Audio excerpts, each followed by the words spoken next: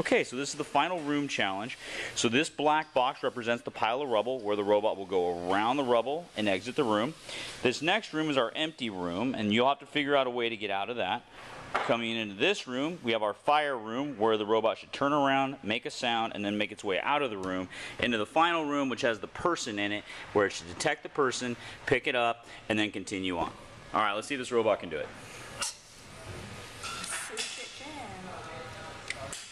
Okay, so it goes into the rubble room, sees it, makes its way out of the room. It comes into the empty room. She bounced into the wall, sees the fire, should turn around, make a noise, and go over to the room and pick up the guy for rescue. Let's see if it rescues him or kills him. Oh, and it's got him. And then it's going to go right on. Now, I will point out that it shouldn't matter which room we start in. It should keep doing this loop forever. And that is the final room challenge.